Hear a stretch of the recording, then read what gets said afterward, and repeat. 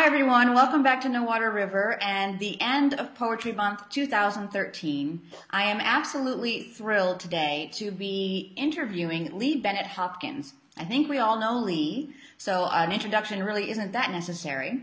So we're going to jump right into the interview.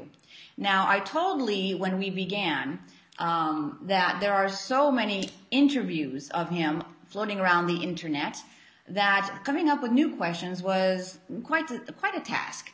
So I spread the net a little bit and I asked some fellow Poetry Friday bloggers to contribute some questions, and here they are. I'm going to have to jump in, of course, with the question that I ask all of my poetry guests, which is, of course, just how long have you been a rhyming fool? No, I don't know if you call me a rhyming fool. But poetry came into my life when I began teaching elementary school. I started my career as a sixth grade teacher in New Jersey, and I found that poetry worked. Poems are usually short, vocabulary is simple, and often I maintain that more can be said about life and love in 8 or 10 or 12 lines than an entire novel can. And it worked with my students, and I just fell in love with the genre. Did you write poetry yourself as a child, or did you really write your first poem after you had become a teacher? My background was, I came from a very poor family. I grew up in the projects in Newark, New Jersey. So survival was more important than reading. No, poetry was not part of my life at all. It was when I began teaching that I discovered the merits of using the genre. But as a child, I mean, again, you know, it was getting through the day in Newark, Right. New Jersey. So you weren't going around doing roses are red, violets are blue. No, and a lot of that is covered in my book, Been to Yesterday. Part of this interview and one of my personal areas of interest is anthologies. And I adore them. I would choose an anthology over just about a single collection of anything.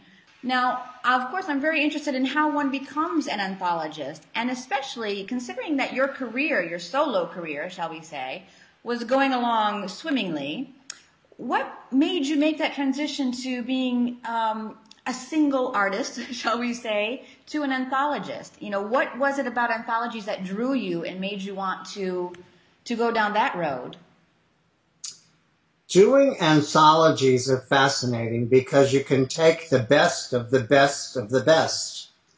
In any poet's single collection, there's wonderful stuff and there's okay stuff. True. I thought mining the best poetry and putting it together, and particularly an anthology with so many different voices, gives it such a rich look. And in most of my anthologies, there is a beginning, a middle, and an end.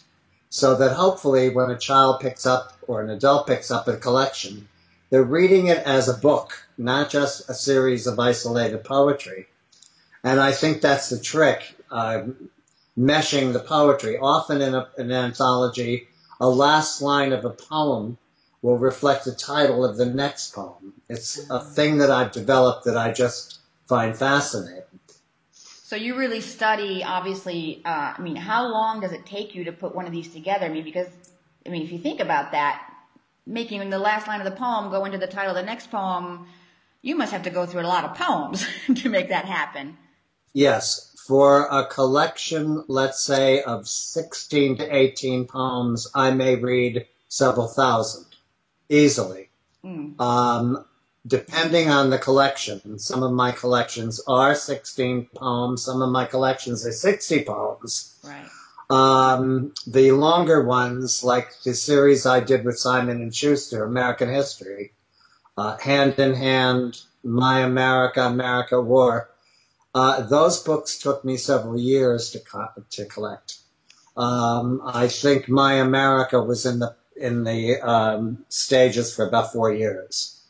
Again, I'm working on different projects at different times, so that it's not focusing totally on one book for 4 years. but I am back and forth on them for that long a time. And I often tell writers, if you're writing a collection of poems today, 2013, you won't see this published until at least 2016 or beyond.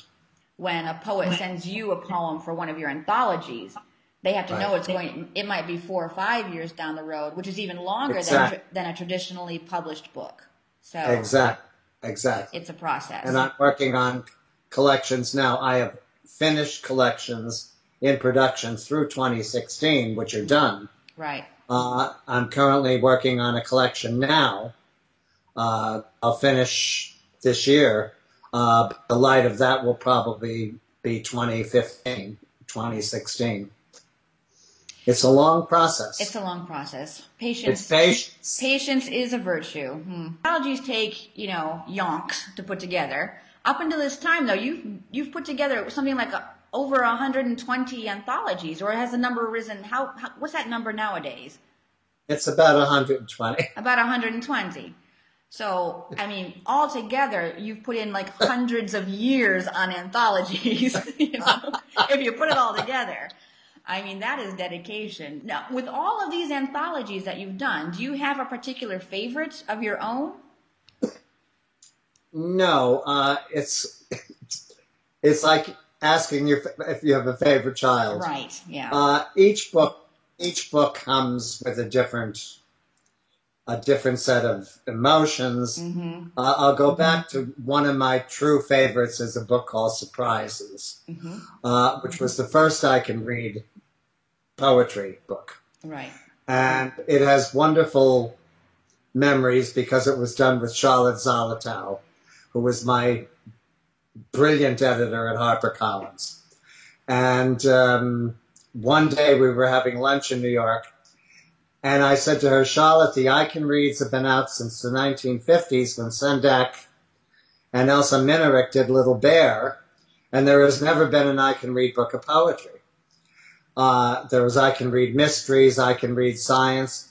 Charlotte literally dropped a fork on the floor in the restaurant and said, oh my God, do it. And I thought, oh, this is going to be a knockout, an I Can Read book. The book took over 2 years.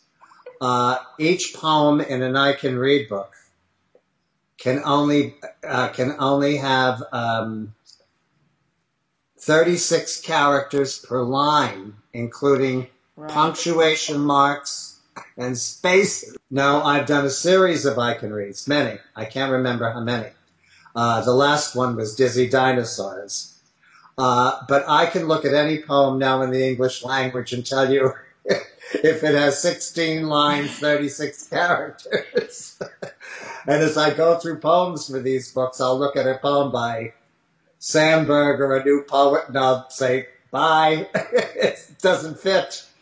They have to fit to that format for an I Can Read book. Right. So the I Can Reads are very difficult to do in concept. Yeah. But I love them. But Surprises is still in print. It came out in 1984. And it's in paperback, and it's still a very big seller. Right. Megan Lloyd did the illustrations. Now, are most of yours in print or out of print, would you say? I wouldn't know. I forget. I'm always on to tomorrow. Exactly. Unfortunately, all books go out, not all, but many books go out of print. Yeah. It's a shame, but of course it depends on whether they sell well. Of course. Many factors. Promotion. There are many. Publishing is a business. And I think all writers, including poets, should know that. This is not a game for sissies. Right. So with all of these hundreds of anthologies, or 120 anthologies, by now, do you prefer doing anthologies to doing your own collections? Because, recently you had Mary's Song. I think the next thing that's coming out from you is an anthology, though, right? In August, which we'll get to later. So you're doing still both, but which one do you have a preference now? No, I love doing both. I love being eclectic. To do what I want to do when I want to do it. Yeah. And I don't know, frankly, how I do it or why I do it. But I just like to go where I feel the muse wants to take me. It's a strange muse. How does it work? You get an idea, for example, and then you decide, would this work better as an anthology or my own collection? Is that what happens, or what does that come from? Writing your own collection is much more difficult, for me. I should be doing more of it. I really should be doing a lot more. But I love working with poets. And in anthology today, as opposed to yesteryears, publishers wanted anthologies that were by only known poets. Right. So you had to do Sandberg, Frost, Gwendolyn Brooks, Hughes. The mode today is new. And I am doing a lot of collections with brand new work, although I have found a method of meshing. We'll get to my new collection in a minute, All the World's a Stage. Right. But therein I have poems like J. Patrick Lewis coupled with Lewis Carroll. I have Walt Whitman with a new poet. So I'm doing a great deal of meshing, bringing the whole thing together, and it's very exciting. Well, it certainly is really great to hear that people are interested, publishers, are interested in anthologies that include new poets, because obviously many of the readers on my blog are not just established poets, but also new poets. Now, you mentioned that you also put new poets in your anthologies, also good news. But where do you find these people? Do you stalk blogs? Is it just from recommendations, word of mouth? How does it all work? All of the above. I do read a lot of the blogs. I love Poetry Friday. I'm a Poetry Friday freak. Oh, that's great. I can't wait. I can't wait till Friday. I have met new poets via the blogs. I do get a lot of recommendations. Established poets will say, Lee, would you read by so-and-so, which I do. I do an awful lot of reading by people who are not published.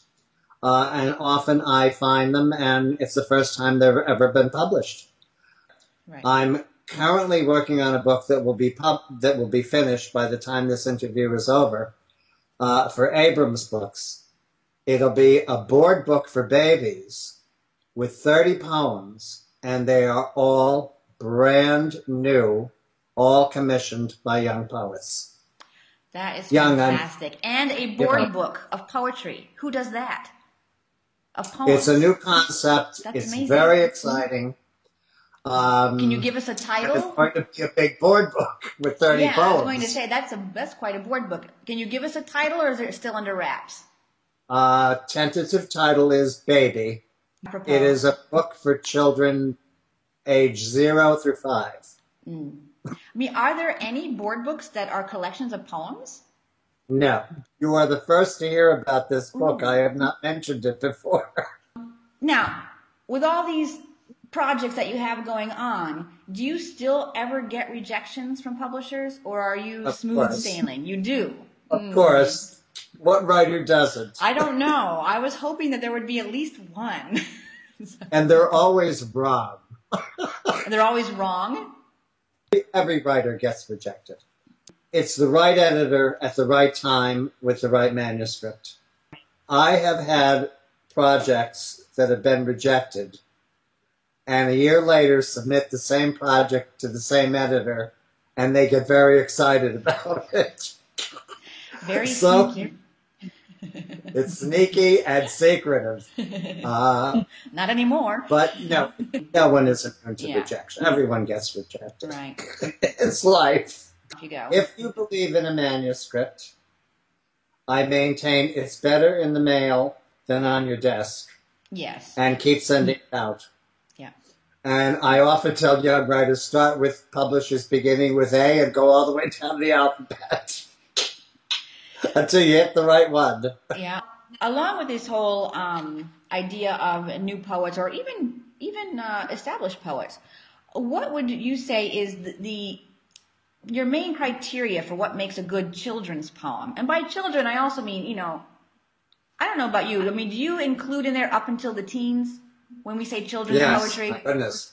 So, and as to the poems I select, it's simply, I call it the ooh factor. If I read a poem and I go, ooh, then I love it.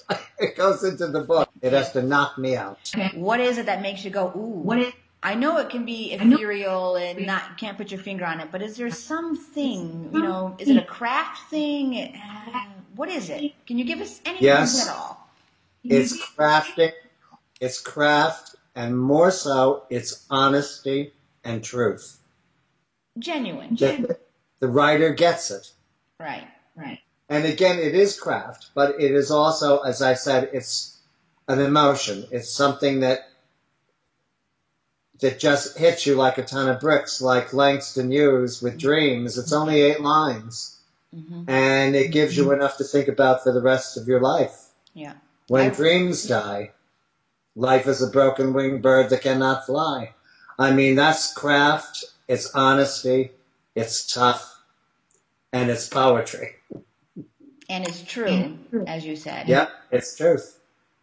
I was recently reading a post on the blog Teaching Authors by April Halpern Wayland, and she was mentioning mentors.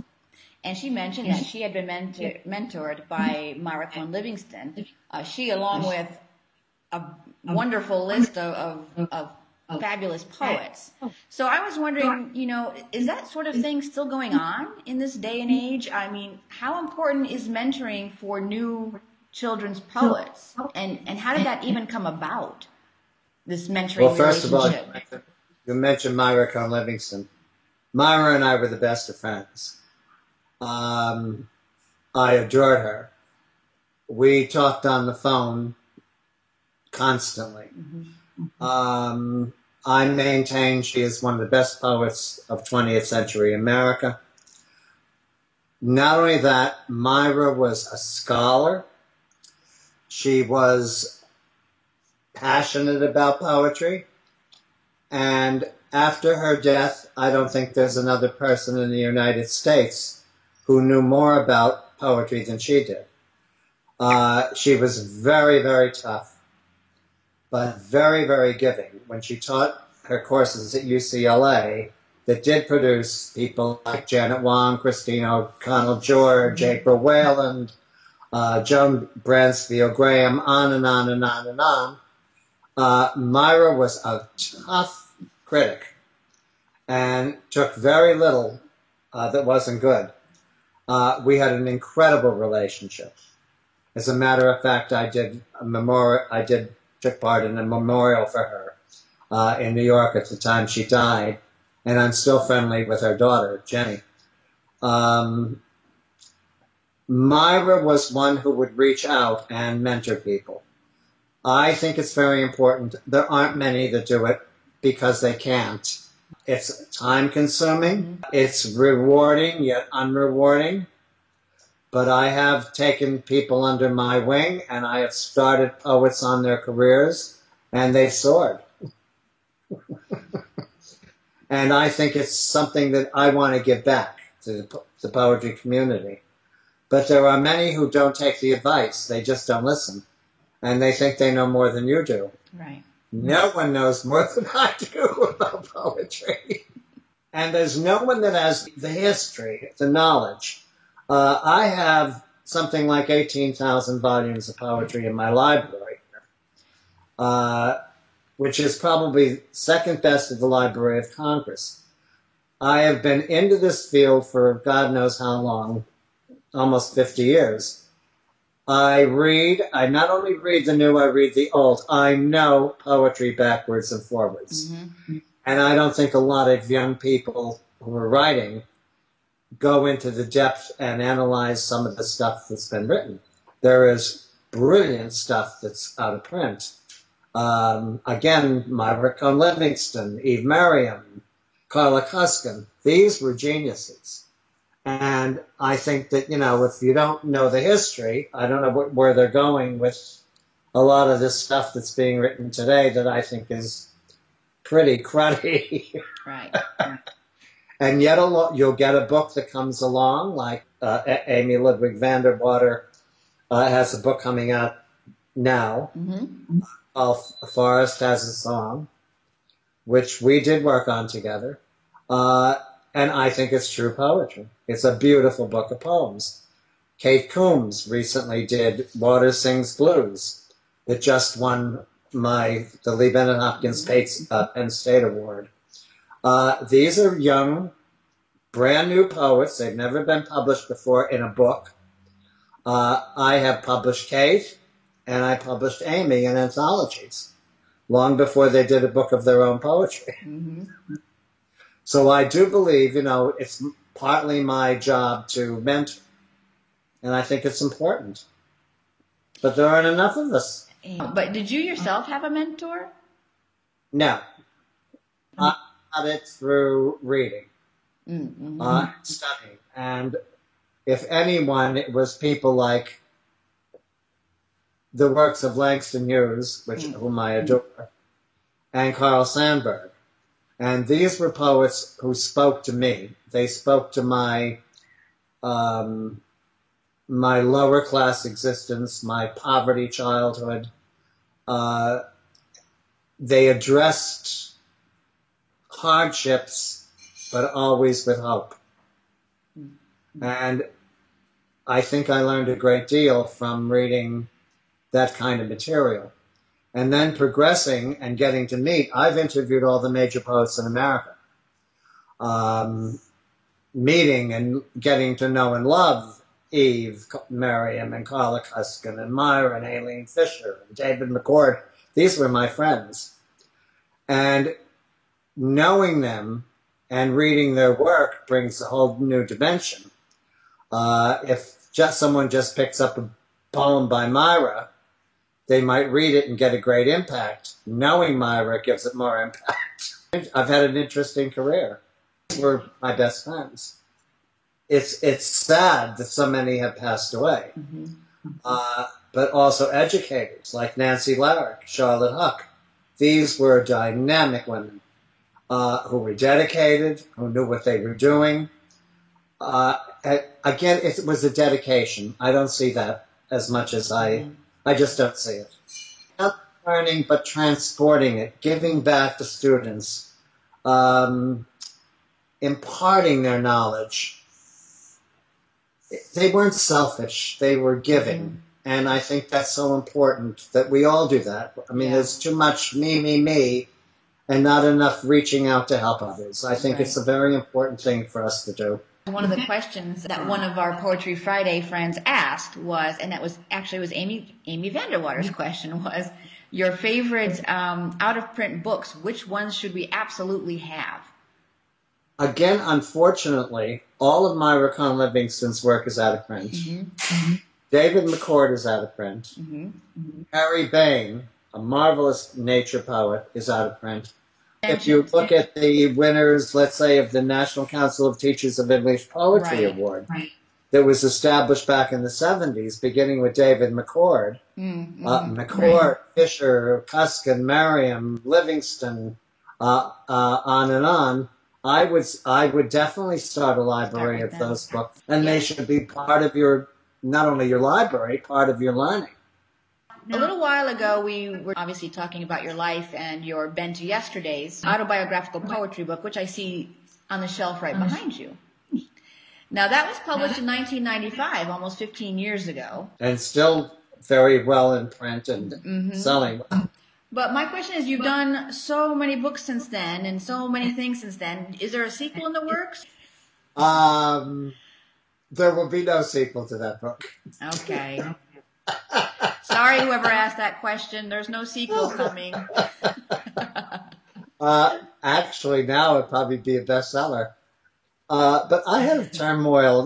My teenage years were in turmoil. I came from a single-parent mother. It wasn't an easy growing up.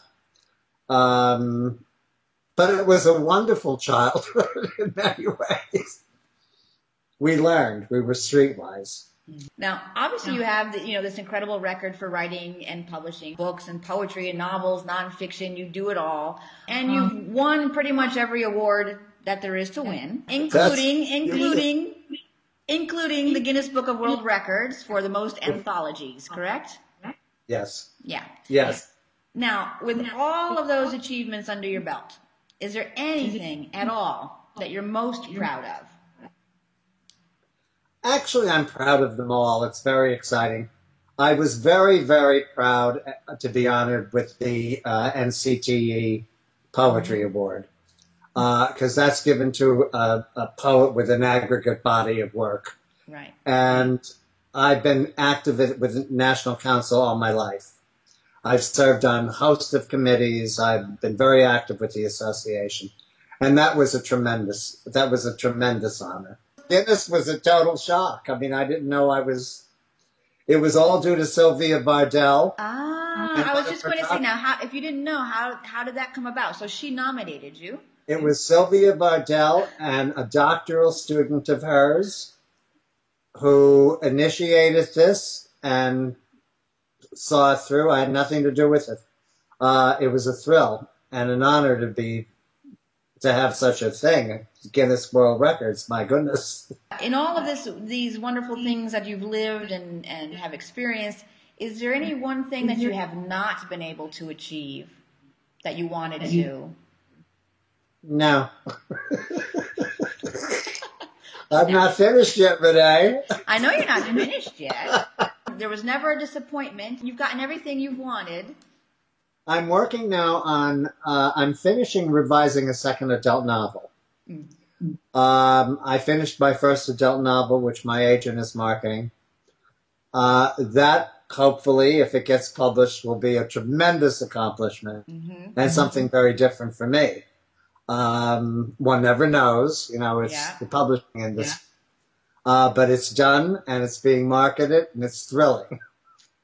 So should that come to fruition, that's would be a great achievement. Speaking of awards, this year is the 20th anniversary of the Lee Bennett Hopkins Poetry Award, which you obviously established back in 1993. It's not every day that anyone establishes an award for poetry in particular, and you've actually got two of them. You also have the IRA Poetry Award, correct? Promising Poet Award.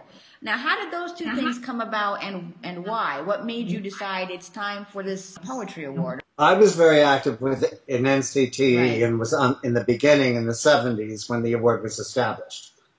It was the first award of its kind in America for poetry. There had never been an award for poetry. We had the Newbery 1922, the Caldecott 1938, never an award for poetry. It was a very exciting thing to have happen, but again, it was given to an aggregate body of work. So one had to be a very established poet in order to win the award. I just thought it's time for another award. And I had approached Pennsylvania and started the, quote, Lee Bennett Hopkins, it's now Penn State University, they administer the award for a book of poetry. And I thought it was important. It was the first award of its kind in America. It's the only award of its kind in America that is given to a book, not a poet, but a book of poems.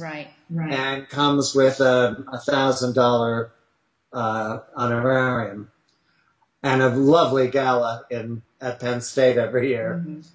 Then down the line, being again active in International Reading Association, I've devoted my life to these organizations. I thought it would be fine to do another award honoring a promising poet. This award is given to a poet who has done no more than 2 books of poetry. Just this week, it was given to Guadalupe Garcia McGill for Under the Mesquite.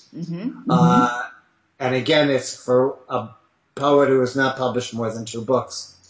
I find it wonderful that, it's my way of giving back to the poetry community that's been so rich for me. There aren't that many awards for poetry in America. There are those 3 and a couple others. There's the Claudia Lewis Award at Bank Street College, but there are very few awards for poetry. Right. And I think it's a shame. I also think it's a shame that the American Library Association has never established an award for poetry, and they won't budge. And it's the only major organization that doesn't have an award for poetry. It shocks me. I was wondering if they actually have voiced a reason for the fact that they don't have a poetry award. No. No reason. One doesn't know why. I have been after them for decades, as have other educators. I'd like to talk a little bit about your project coming out in August 2013, this year, called All the World's a Stage. Obviously, the title is very exciting to me, not to mention the premise, having been an English teacher, an actress, and a Shakespeare buff. So I'm very curious to know what this is all about. It's, of course, based on Shakespeare's monologue from As You Like It. All the world's a stage and all the men and women in it merely players. It is a young adult anthology. I took the 7 stages of man as outlined by Shakespeare and put it into 7 sections. Each section, beginning with birth, will have 3 poems, and it goes through all 7 stages, from birth, through love, through war, through old age, and finally exits, because we all go from childhood to the end. Again, as I mentioned before, it's a book that's filled with many poems, new poems, coexisting with people like Whitman, Sandburg, other well-known poets, but a lot of new works by new poets. So it's a very exciting book. It's being illustrated by Guy Biou, who has done Atlantic Monthly covers and covers for New Yorker magazine. And he's given a very startling modern look to Shakespeare. It's a very exciting book. I'm very, very happy it's coming out and looking forward to it. There are about 23 poems, again, especially commissioned by some of our leading people like Rebecca K. Dotledge. Kay Coombs is in the book. Great. J. Patrick Lewis. These are all brand new original poems that they wrote for me. X.J. Kennedy. Great. It's quite a collection. But again, I think the premise is interesting because it brings us from birth. It starts with a brilliant poem by Rebecca K. Dotledge called Amazing Face, The Birth of a Child, through to the death of grandmother by Janet Wong. So it progresses through the 7 stages of life. And who was more brilliant than William Shakespeare? That actually said as a stage production. Oh, it is? It's being illustrated as a stage production. Oh. Now, this is interesting to me. Do you think that this is something that actually could be adapted for performance? Absolutely. Yeah. It's being published by Creative Editions, and absolutely it could be done as a performance piece. Because that is vital. I don't know how you feel about it, but I feel that poetry out loud is vital. And a collection like this that is ready-made to be performed is, I don't know if there's any of those either, are there? A collection is a collection. No, I don't think an anthology has ever been performed. Why don't you get on this when the book comes out? I am totally getting on it, Lee. Are you kidding? It's a rather remarkable concept, Renee, in that you're bringing, again, all the emotions of love and war and young love right through to adulthood and teenage angst. Everything is in this book. Throughout the book, for each stage, like The Lover, for example, or The Old Saws, each stage has dynamic works, and there are only 3 per stage, but on each part, each new stage, the lines from Shakespeare will be reprinted. Parts of that monologue followed by 3 poems, and then we go to the next stage. Right. Be a mock perform. I never thought of it. Thank you. Yeah, well, now my wheels are turning. I wanted to show that poetry is timeless. Absolutely. Now, Lee, I'm going to end with a request for a rhyming couplet. Didn't you get the memo? I got the memo. I decided rather than a rhyming couplet, I did a haiku. A haiku is good too. I asked Robin Hood Black for a haiku on the spot, and she delivered. Isn't she great? Robin just wrote a poem for a baby for me. Oh, great. I love that I know these people. Can I just say that? I love that they're all just so warm and generous and fabulous. I love seeing... I love that I know them too. I'm sure you do. You know them better than I do even, but the best gift that No Water River has given me is getting to know all of these wonderful people. I mean, for me, it's a gift every time I add somebody to the library. I mean, how lucky am I? Now, how lucky are we that you do this? Oh, thanks, but really. Anyways, I asked Lee for a rhyming couplet, as you know that I do, using the word poetry. But Lee has written us a haiku. Go for it. Too many people write poetry, yet so few write true poetry. And there's the button to the interview. What else is there to add? Lee, I just want to thank you so much for taking all this time out of your, I'm sure, very busy day with all the things that you have going on, and enlightening us all as to your process, to the state of poetry, and just sharing your generosity with us. I really appreciate it. Thank you so much.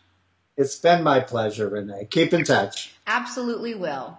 Thank you, Lee. Thank you. Bye-bye.